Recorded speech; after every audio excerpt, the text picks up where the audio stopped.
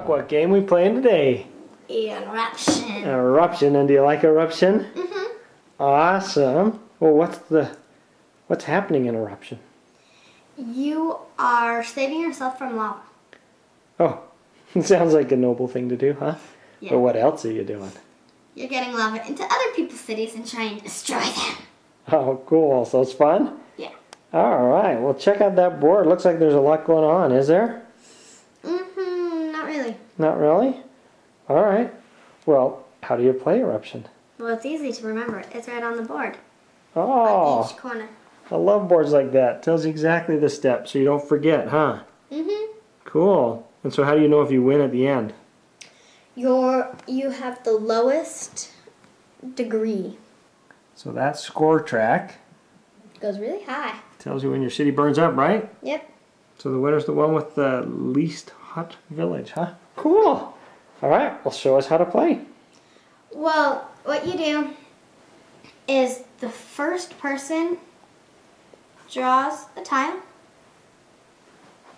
and has to connect it to a lava flow. I'm going to send it that way. So all those tiles, woo, let you play. Pretty simple, huh? Mm-hmm. And then based on where you put it, different things happen, right? So if you placed it on a straw.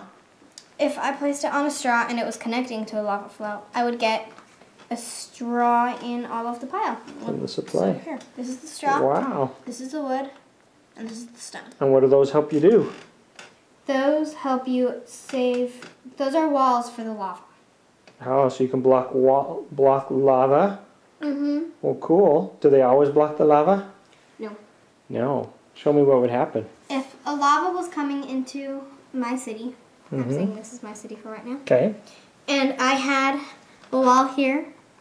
Okay. Actually, I'm going to do wood. I had a wall. This was coming in. I would go up 20 degrees because it's not blocked. Right, so that's going to burn you up, yeah. And then And then your wall, what happens? my wall, I roll for the lava first, which is the red dice, and then my city, which is the white dice. So the lava comes on at 3, and my wall stays up at 4. My wall would win, but with wood, you get 1 extra point. So it would be 5 against 3. My wall wins.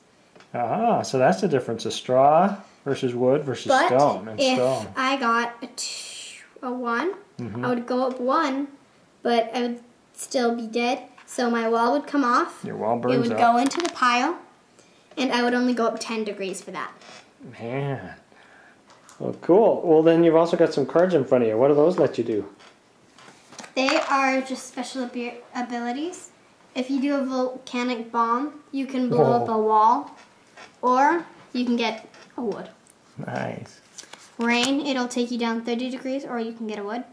Nice. Or quake, you move, or you draw a tile and replace any existing one. Lava must still connect on all sides, or you can get a stone. Wow. Well, those aren't the only cards. There's a lot of different cards, but it shows that you get special abilities, huh? Yep. As you go around. And there's different tiles. Yeah. So. So really cool tiles, huh? Mm-hmm. And how long do you play till? You play until this pile is gone. Ooh. And there's one other thing to add. There's different zones on the board. What do those do? So once you get into this zone, it says the 1 tile. You take the 1 tile, and it's another volcano, and you can connect it. Or you can put it anywhere, Or you can put it anywhere. I could put it here. I could get that. Or I could put it here, and it would go into their city. Cool. So as you heat up, you also get different abilities in different zones, huh?